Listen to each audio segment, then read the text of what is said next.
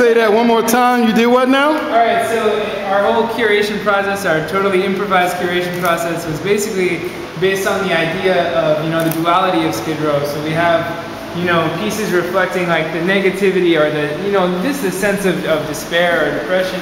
But, you know, there's this optimism right next to it that's kind of like balancing it out. And, you know, you got to take it as a whole package. And, you know, that's Skid Row. It's duality, it's complex, it's, you know, contradictory, and it's the juxtaposition of both of those things.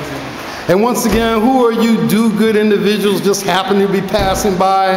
Yeah, we were just walking by, and I'm Andrew, and this is Ignacio, and that's Mary over there. And we're from the Amar Collective. You got the down under hairstyle. And you can find us at amarcollective.com.